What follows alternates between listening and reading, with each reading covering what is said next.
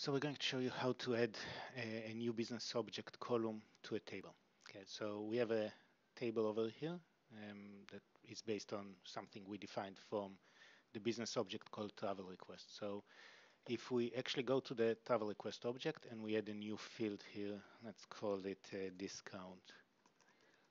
Okay, and it can be, let's say, number, and we can even go and add a few values in some of the records. So for example, let's say over here, we'll say discount is 10%, like that.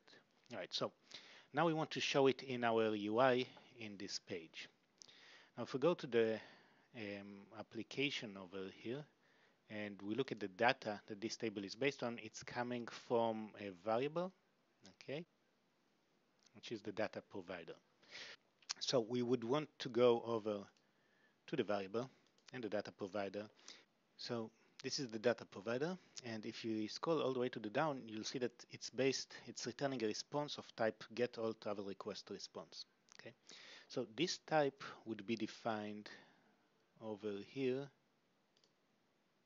at the flow level. And so if you go into flow and variable and type, you would see the get all response type. Okay, and over here you'll see we have the items that are being returned. What you want to do is, since you added a new column, you would want to add it here. Okay, it should match the name of the column that you inserted, so we'll call it discount, and we said this would be a number. Okay, so now we have the new type defined, and the variable is based on this. So if we go back to our main page, okay, and to the UI component, we would now have this information available for us in the service data provider, but we also need to have a column for that, right? So if we switch to the code view, okay, we can see the columns defined over here, okay, and we would want to add one more field.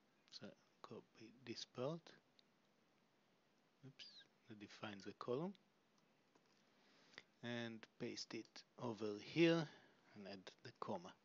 And now we just need to change this one. So this would be, instead of traveler, it would be discount, and the field would be discount.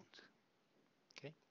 Now let's go back to our visual view, and we have a discount field here with a 10% in there. And that's how you add a new field after you changed your business object.